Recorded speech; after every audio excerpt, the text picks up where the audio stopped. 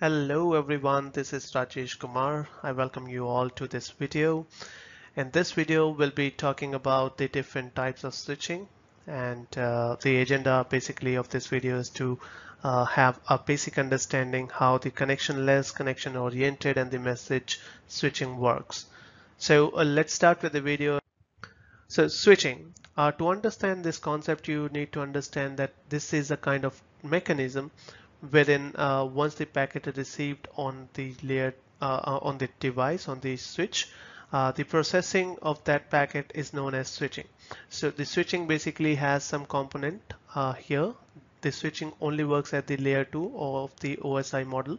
This is also known as the data link layer.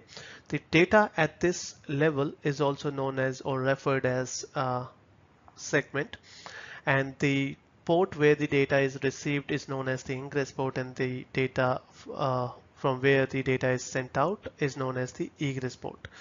Let's assume that we have different devices. We have two computers connected to a switch, and these two computers would like to share some data with each other. Computer A has some data to send to computer B.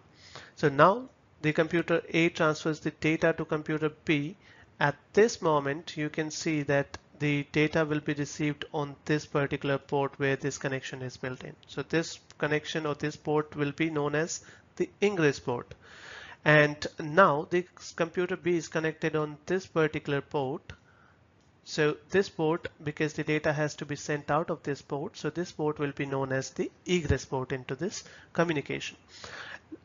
In this scenario, let's assume that we have some other devices as well, which are connected onto the different ports.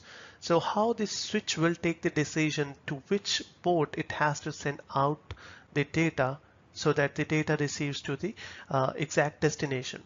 For that, the switch maintains the MAC table. Or the MAC address table, you say. In the MAC address table, the switch keeps the information about the VLAN, and it also keeps the information about this port number, where that port about the port number and the MAC address where that particular MAC address is connected to. So the forwarding decision is actually based on the MAC table. If you would like to know more about this process, please refer to my other video wherein I have explained how the MAC table is learned. So using the MAC table, the switch takes the decision and sends the data out to the this particular port. So this is also known as the this process is known as the switching. So as you understand that we can divide the switching into three major processes, such as the three major categories instead, I should say. The first is the connectionless, the second one is connection oriented, and the third one is message switching. In the connectionless sometimes also referred as the packet switching, or sometimes people call it as datagram switching as well. In the connectionless switching, a big amount of data is divided into the smaller chunks, and those chunks are actually forwarded or added with the source and destination MAC addresses and transferred over to the network to deliver it to the destination. Less switching is faster as compared to the other types of switching that we have, because the devices which are connected in between the source and destinations, those devices has to process the small amount of data. They do not have to process the big chunk at a time. Last but not the least, the switching or the data that we transfer using this connectionless switching type can be prioritized. We can let's assume we have 10 different packets to transfer, so we can prioritize some of the packets out of them so that those packets takes preference while the switch has to take decision or to process the data. So the prioritized data will be sent first before all other packets. To explain it a little further, let's assume we have one computer connected to a switch here. This switch is connected to another computer. This computer has this much data that it would like to send out to the other destination here. So now this computer will actually divide, or you'll say that this device will divide this data into the smaller chunks, and these chunks number 1, 2, 3, 4, and so on will be sent to the destination individually. Let's understand this process a little further with with a small demonstration. Okay, so in this demonstration, computer A, B, C, we have three computers connected in this topology. We have different node type as well. I mean, there are different switches you can see into the network. So let's assume that computer A has some data that it likes to send to computer C here. This one is computer C. So it has some data to send to computer C. So now let's assume that this one has a amount of data, and that data is divided into 4 different chunks. Okay, so these chunks will refer to them with the sequence number as or the number as 1, 2, 3, 4. So these 4 packets or the 4 chunks has to be transferred to the destination. Now the computer A can randomly take some amount of data from here and will transfer the data out to the switching process.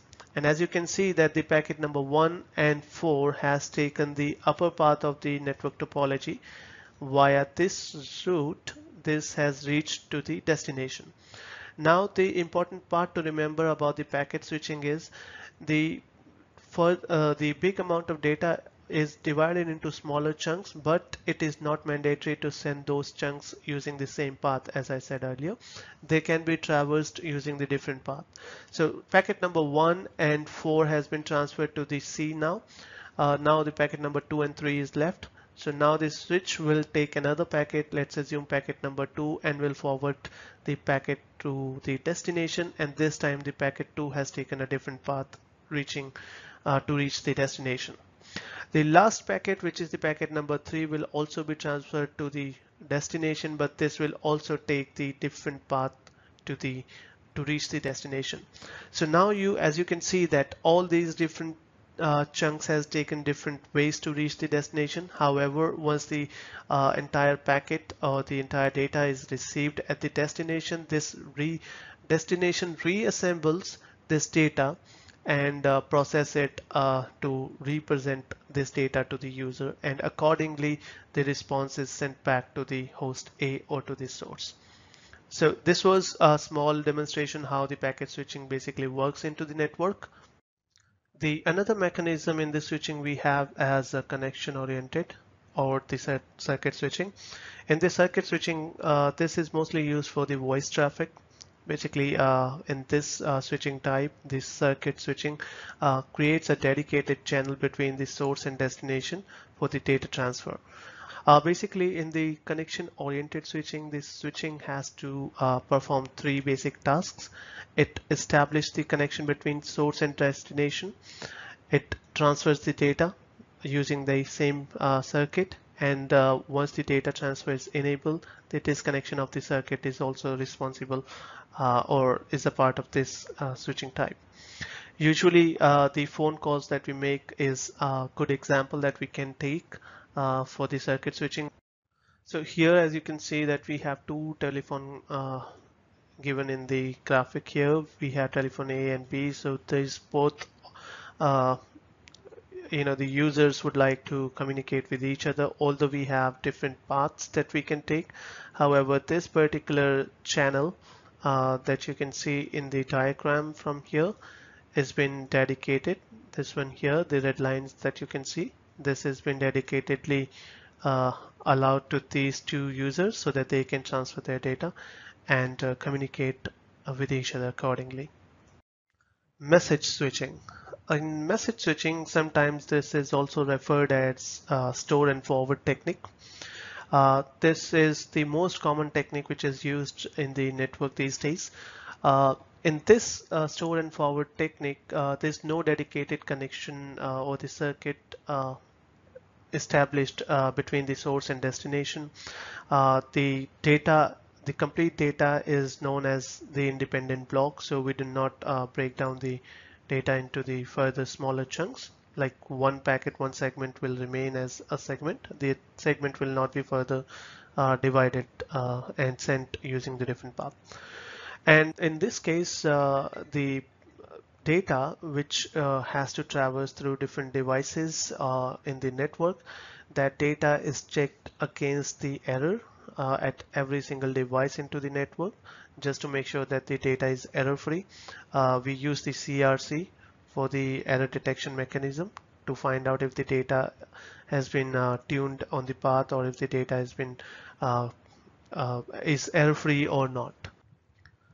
So in the store and forward, let's say we have different switches connected, and we have host A here and host B here. So host A likes to send some data to host B.